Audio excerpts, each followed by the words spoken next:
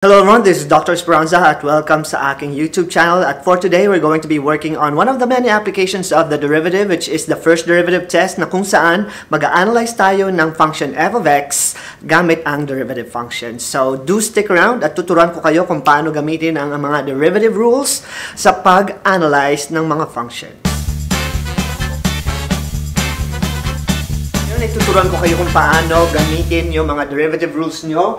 So, natutunan na natin kung paano gamitin yung derivative sa pagkuha ng tangent line ng isang function. Ngayon naman ay gagamitin natin ang derivative sa pag-analyze ng f of x or graph ng f of x gamit lamang ang derivative. So, since gumagamit tayo ng graph ngayon, kailangan nyo malaman yung mga basic definitions ng ating graph ng isang function tulad nito. So, itong f of x na nakikita nyo ay in graph form at sa algebra lesson, ang inyong pwedeng gamitin or description sa ibang mga parts nitong ating f of x na napakadaling tingnan would be your vertex. So, meron tayong vertex dyan, meron din tayong vertex dito. At kung meron tayong interval dito sa linya na to or boundaries, meron tayong tinatawag na mga endpoints na nandito sa point na ito, point ng intersection ng iyong f of x doon sa iyong boundary at let's say x equal to negative 2.5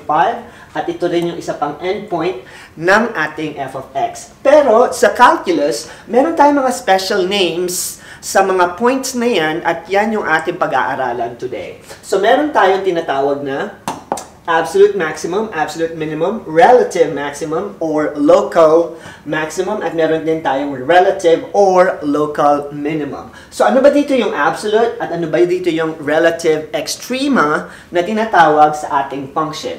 So, unahin natin yung relative maximum.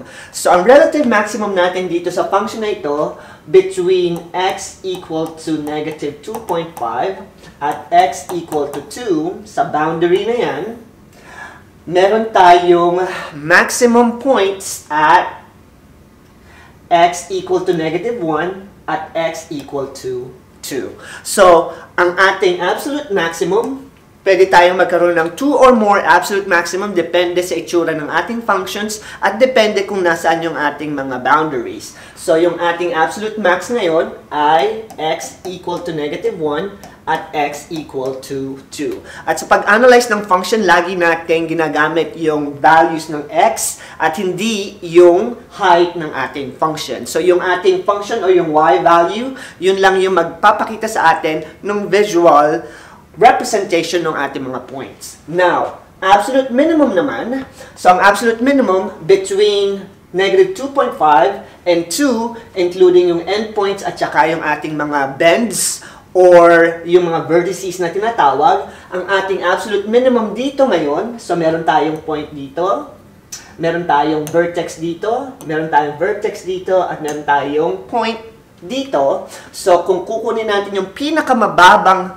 height ng ating function between negative 2.5 and 2, it would be at this value of x, which is at negative 2.5.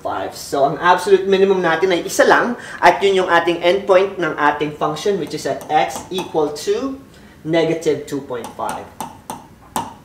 So, yan yung ating absolute minimum. At ngayon naman, kunin natin yung relative max at relative minimum. So, meron na tayong point dito, which is our absolute minimum, at dalawang ating absolute maximum na isa sa endpoint at isa sa vertex ng ating function. Ano naman yung relative max? Ang relative max naman natin, by definition, it will only occur doon sa ating functions na hindi kasama yung ating mga endpoints. So, in this case, ang ating relative max would just be this point right here at hindi siya pwedeng maging endpoint kasi by definition, ang relative or local max ay it would happen sa critical value or sa vertex inside our boundary ng ating f of x. So, ang ating relative max would be x equal to negative 1. At ating relative minimum, parehas rin lang siya ng definition, it would only happen in your bend. So, ang ating relative minimum would be at x equal to positive 1. So yan yung apat na items na kailangan nating malaman para pag-analyze ng isang function. So let's say, given itong function na ito, parehas pa rin ang f of x, pero ibahin natin yung boundary. Yung boundary natin ay nag-move at x equal to negative 1 at x equal to 2. At hahanapin natin yung absolute max, absolute min, relative max, and relative min. And in this case, absolute max natin, yung pinakamataas, would be at those 2 points, isa sa endpoint at isa sa pangalawang endpoint. So ang ating absolute max would be at x equal to negative 1 at x equal to 2. Or positive 2. Now, ang ating namang absolute minimum, dito sa function na to, it happened dito sa ating vertex, which is at x equal to positive 1. Now, kung titingnan naman natin yung ating relative max and relative min, that means hindi na natin titingnan yung ating mga endpoints at magpo-focus lang tayo doon sa ating vertex. At dito, iisa lang yung vertex natin, which is this value at x equal to 1. So, in this case, hindi siya relative max or wala tayong relative maximum at the boundaries of negative 1 and 2 dahil hindi lahat ng function merong relative max or relative min tulad ng example na ito. So, dito ang relative max natin would be none. However, ang relative minimum natin nag-i-exist at yun yung ating x equal to 1. So, yan yung pag-identify ng ating absolute maximum, absolute minimum, relative max, and relative minimum. At kailangan nyo malaman yung difference nung dalawa. At yung major differences nila is that yung absolute extrema, pwede siyang mangyari sa endpoints at pwede rin siyang mangyari doon sa critical number or sa vertices. At pagdating naman sa local or relative extrema, mangyayari lang siya sa vertex nyo or vertices nyo given ng isang function. So, now, ang challenge natin today is paano naman natin makukuha yung mga ating relative maximum, relative minimum, o yung relative extrema or absolute extrema na tinatawag kung bibigyan tayo ng function tulad nito. So, paano na natin titingnan kung ang ating f of x ay merong absolute extrema kung hindi natin nakikita yung kanyang graph. Ang given lang sa atin ay yung ating function na f of x at yung ating interval na negative 1, 4. So, hindi tayo mag-graph, hindi rin tayo gagamit ng calculator, hindi rin tayo gagamit ng mga app para may graph yung ating cubic function. Gagawin natin is gamitin yung derivative function. At ito yung isa sa mga powers or isa sa mga beauties ng calculus. Kasi dito, pwede nating makuha yung ating absolute extrema, which is absolute max and absolute minimum, kung kukunin lang natin yung kanyang derivative. So, step number 1,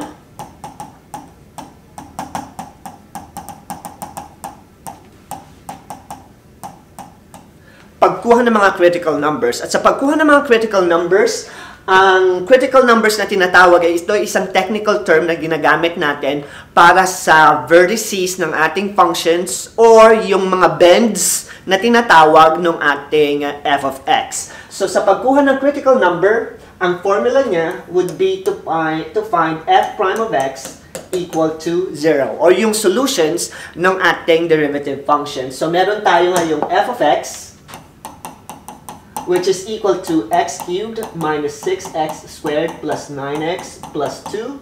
At kukunin natin yung derivative niya. So ngayon, i-apply na natin yung derivative rule dito sa pag-analyze ng ating function, which gives us 3x squared minus 2 times 6, which is 12x, plus 9. So ito yung ating derivative function na makakatulong sa atin sa pagkuha ng critical number by setting our f prime of x equal to 0. So pag set natin ng f prime of x equal to 0, tulad ng sinabi ko, yung calculus or ang mathematics is like a foreign language that we need to be able to understand. So, dapat yung symbol na to is alam ninyo at ang ibig sabihin ng symbol na to ay ang pagkuha ng critical number. So, isa-set natin si 3x squared minus 12x plus 9 equal to 0. And what we're going to do now is solve yung quadratic equation by factoring, quadratic formula, or completing the square. And in this particular case, pwede natin siyang mag-solve using factoring. So, by GCF, take out ko si 3. Matitira ko is x squared minus 4x plus 3 equals 0. And now, meron tayong quadratic function na factorable ulit kasi yung ating factors na 3, that would give us negative 4 as the sum would be x minus 3 and x minus 1. Kasi negative 3 times negative 1 is positive 3, negative 3 plus negative 1 is negative 4. So, ang ating solutions would be x equal to 3 and x equal to 1. So, ano yung importance ng ating solutions ng ating f prime of x? Ito ngayon yung critical number na tinatawag, at kung i-visualize nyo yung inyong graph, kahit hindi nyo siya nakikita, ito yung mga bends or vertices ng ating function. Now, ang kailangan na lang nating makuha would be kung siya'y relative max or absolute max ng isang function. So, ang gagawin naman natin ngayon is to work on step number 2, which is to compare yung ating values ng ating function or yung height ng ating function from the endpoints at sa critical numbers. Ang gagawin natin is compare heights. And to be able to compare yung heights ng ating function, kukunin natin yung value ng y at x equal to negative 1, x equal to 4, x equal to 3, and x equal to 1. So, f of negative 1, f of 4, f of 3, and f of 1. So, kukunin natin yung ating height ng f of x given the values of these x's dahil yan yung tinatawag nating candidates for our absolute extrema or absolute maximum or absolute minimum. Nakuha ko na po yung aking mga values para to cut times. Ang ating f of negative 1 is going to be negative 14. Ang ating f of 4 is equal to 6. Ang ating f of 3 is equal to 2. At ang ating f of 1 is equal to 6. So in this case, hahanapin lang natin yung pinakamababa at pinakamataas na value at yun yung tinatawag nating absolute extrema ng ating f of x. And in this case, ang ating pinakamababa is f of negative 1 at ang ating pinakamataas, meron tayong dalawang pinakamataas which is f of 4 and f of 1. So, to analyze the function, ang ating absolute maximum would be at x equal to 4 at x equal to 1. At ang atin namang absolute minimum, it would be x equal to negative 1.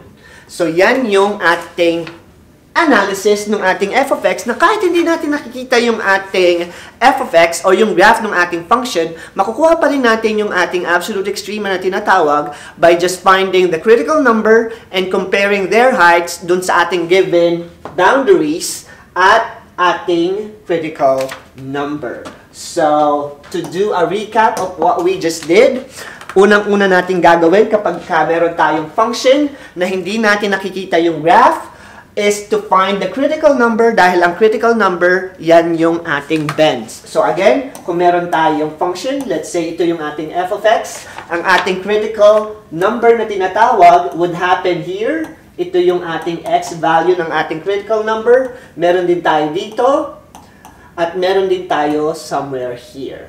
So, tatlo yung critical numbers natin dito. So, yun yung visualize or visualization nyo ng critical number na tinatawag natin sa calculus. At since hindi natin nakikita yung graph, kukunin natin yung derivative ng function para makuha natin yung ating critical number na hindi natin nakikita. So, ito yung ating quadratic function na pwede natin isolve using factoring technique. At by factoring x squared minus 4x plus 3, meron tayong solutions ng ating function at x equal to 3 at x equal to 1. At kapag nakuha na natin yung ating mga critical numbers or vertices or bends na tinatawag. Kukunin na natin yung endpoints at i-compare natin kung alin dun sa apat na values ng x na yan ang may pinakamataas at ang baba na value ng y doon sa original function. And sa f of x na yan, paplugin lang natin si negative 1. Meron tayong negative 14. Yun yung ating isa sa mga endpoints. At yung isang endpoint at f of 4, ang value ng ating height ng function is at y equal to 6. At kung titingnan naman natin yung ating mga critical numbers, i-compare natin siya sa ating mga endpoints. Yung ating f of 3, which is yung ating isa sa mga vertices, is at equal to 2 yung y value at yung ating f of 1 is equal to 6. So, by looking at your values of y at the given values of x, makikita natin na meron tayong minimum at x equal to negative 1 at dalawang maximum at 6 at 1 at x equal to 1 and x equal to 4. So, yan yung pagkuha ng absolute extrema ng isang function given its endpoints or boundary. Now, meron tayong tinatawag sa f of x na kung saan hahanapin natin kung kailan yung ating f of x ay nag-increase, nagde-decrease yung relative maximum and relative minimum. Now, dito sa function natin, natutunan natin sa algebra na ang ating function ay nag-i-increase kapag ka positive yung slope ng ating function. So, up, up, up, up, up. Nag-i-increase yung function natin na yan. At ito din, from here, nag-i-increase yung ating function ng ating f of x. At dito, makikita natin na yung f of x ay nagbago from increasing, naging decreasing dito sa ating critical number or sa ating vertex. So, yung critical number, isa pa rin sa importance ng critical number, ito yung nagsasabi sa atin na yung ating f of x ay nag-change ng kanyang direction from positive or increasing to decreasing behavior. So, ito ngayon yung ating decreasing behavior ng ating f of x. At yung critical number na meron tayo would be yung ating bend or vertex. At meron tayong dalawang vertices dito sa ating function. At ito yung ating x equal to negative 1 at x equal to 1. And all we need to do, since alam na natin yung behavior ng ating function at yung ating mga vertices na tinatawag, pwede na natin ma-identify kung saan yung function ay nag-i-increase, saan yung function ay nag-decrease, relative max and relative min. So, ang function natin ay nag-i-increase from negative infinity dahil with respect to x pa rin yung ating ginagamit. So, mula sa positive or negative values ng x, nag-i-increase siya hanggang sa x equal to negative 1. So, ang boundary natin would be negative infinity at negative 1. Now, dalawa yung ating intervals na kung saan yung ating f of x ay nag-i-increase at iyon ay from positive 1 all the way to the positive infinity. So, yung union set natin would be our union set na kung saan nag-i-increase yung ating f of x. At nagde-decrease naman siya dito sa interval na to, which is from negative 1 up until positive 1. At yun yung behavior ng ating f of x na kung saan siya ay nag-i-increase at nagde-decrease. At yung ating namang susunod na hahanapin mula sa ating f of x ay kung nasaan yung relative max and relative min. At ang relative max natin and relative min ay nangyayari doon sa ating vertices. So, alam natin yung max ay mas mataas at yung minimum ay yung mas mababa. So, yung ating relative max, it happens right here at x equal to negative 1. At ang ating relative minimum, which happened right here sa vertex na ito, ang x value niya ay x equal to 1. Now, dalawang notations ang pwede nyo gamitin sa pag-identify ng relative max or relative min. At since yan ay isang point, pwede nyo gamitin yung x value niya or pwede nyo rin gamitin yung negative 1 and 0 and 1 and 0, or yung tinatawag nating ordered pairs ng ating mga points. I'm sorry, hindi siya 0.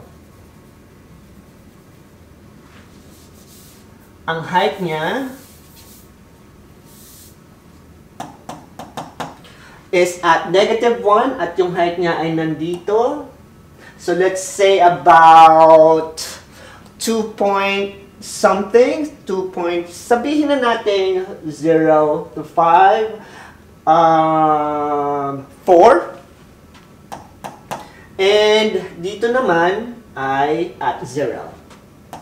1 and 0. So, since point ang ating mga relative max and relative min, pwede nyo siyang gamitin with respect to x or yung ating ordered pairs. So, yan yung pag-analyze natin ng f of x, kung saan pwede nating malaman kung saan siya nag-i-increase, nagde-decrease, at yung ating tinatawag na local or relative extrema. Now, just like what we did a while ago, kung meron tayong ganitong function at hahanapan natin kung saan siya nag-i-increase or nag-decrease. So, in this example, decreasing tayo dito, decreasing tayo dito. At nag-i-increase naman siya dito, at nag-i-increase siya dito. At yung ating mga vertices, it's happening right here, sa ating, let's say, at x equal to -2, right here, at right here. So, meron tayong 1, 2, 3 relative or local extrema. Now, kailangan na lang nating isulat yung ating mga notations at bibigyan ko kayo ng pangalawang way kung paano isulat yung ating interval using inequality notation. So, increasing siya dito at dito, dito at dito. So, between -2 and +2. So, pwede kong gamitin in between -2 and +2. At increasing din siya from +4 all the way to the positive infinity. So, pwede kong gamitin na x greater than 4. So, yan yung other notation na pwede nyo gamitin sa pagsulat ng ating set notation. At yung ating pangalawang analysis, decreasing, it's decreasing dito sa function na to, which is anything that is to the left of the curve at x equal to -2. So, pwede kong isulat na x less than -2. And it's also decreasing dito sa point na to, which is at 2 and 4. So, pwede kong gamitin yung x in between 2 and 4. At yung ating relative maximum, yung pinakamataas natin, dito nangyayari yan sa bend na yan. So, ang ating relative max is at x equal to 2. At ang ating relative minimum, meron tayong dalawa, 1 and 2. But we're looking at the lowest value of our vertex, at yun ay nangyayari sa x equal to -2. So, yan yung ating analysis kapag binigyan tayo ng function in graph form. Basta alam nyo kung ano yung mga definitions nyo at anong itsura ng mga relative extrema na hinahanap natin, you can easily analyze your f of x. Now, the challenge is, hindi natin nakikita yung graph. At yun yung, again, one of the many applications ng calculus. At yun yung gagawin natin para sa example na to. Paano natin makukuha kung kailan nag-increase, nagde-decrease, relative max, and relative min ang ating function kung hindi natin nakikita yung graph. So, gagamitan natin siya ng derivative dahil, again, ang critical number or yung vertex ng ating mga function ay nangyayari sa solutions ng ating f prime of x. And again, this is Dr. Esperanza and thank you for watching my YouTube video. At kung nagustuhan mo yung lesson na tinuro ko sa inyo, please like, share, and subscribe to my channel. At kung nahihirapan ka sa mga calculus, algebra, trigonometry, at iba pa mga math lessons nyo, nood lang kayo na aking YouTube channel para matulungan ko kayo sa aking mga math videos.